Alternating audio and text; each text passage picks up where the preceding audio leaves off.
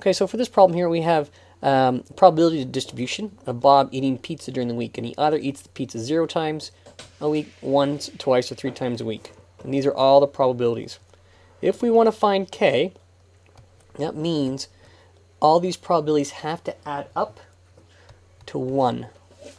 And so if I just go 0.42 plus 0.26 plus k plus 0.04 equal to 1, and I solve k, I end up with, I forget what my answer was, but 1 minus 0.42 minus 0.26 minus 0.04, and I get 0.28 is my k value here, 0.28.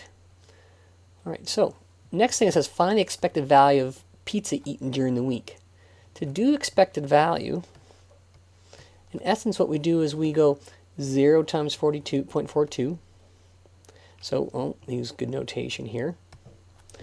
I go, the expected value of x is 0 times 0.42 plus 1 times 0.26 plus the 0.28 times 2 and the 3 times 0.04. And then we crunch out what the value is.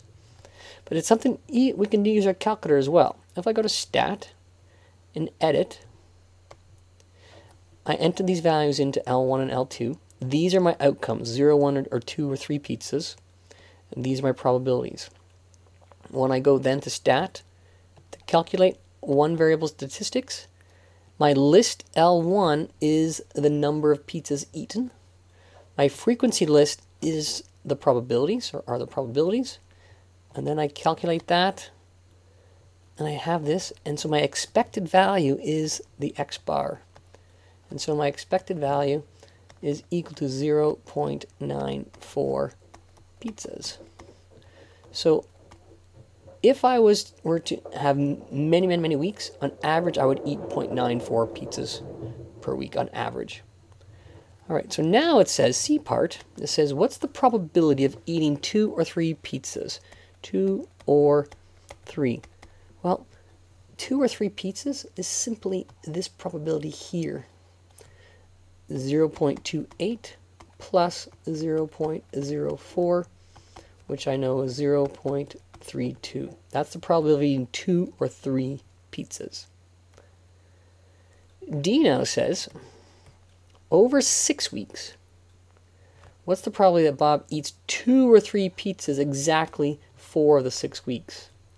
Now I've changed the question now. I'm looking at this probability distribution for 6 weeks.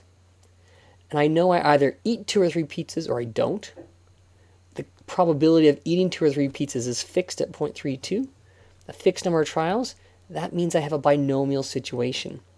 And so I'm going to introduce a new scenario called y belongs to the binomial distribution with 6 weeks. Probability of success is 0.32. And I want to find the probability of exactly 4 weeks. So the probability that y equals 4. Well, to calculate this, I go to my calculator. I'm going to my distributions. And I'm going to go to binomial PDF because I'm looking for one specific value. And I have 6 trials. A probability of 0.32 is my success. And I'm looking for 6 successes. Or sorry, 4 successes. And I do that and I get 0.0727 to 3 significant figures. So about 7% of the time will this happen that I eat 4 weeks of 2 or 3 pizzas. E now has expected value, number of weeks that Bob will eat 2 or 3 pizzas in the 6th week. Well, one of the things I can do is I can look at my formula booklet, and the formula booklet has this information in it. Here's binomial distribution. Expected value is n times p. And so my expected value of y is simply n times 32 which is 6 times 0.32, which is 1.92 pizzas. So this is how many weeks of the 6 weeks I would expect to eat 2 or 3 pizzas. And then finally, my variance, I want to find the variance. This is the topic that is in the new syllabus. This is in the 2014 syllabus. And so the variance then of y is simply 6 times p, which is 0.32, times 1 minus 0.32. And I just use that formula, just multiply that value times 1 minus 0.32, and I get a value of 1.31 to 3 significant figures. So our probability distribution, discrete probability distribution, transfers into a binomial distribution. And with the binomial distribution, I can use my formula booklet to get the formula for expected value and variance.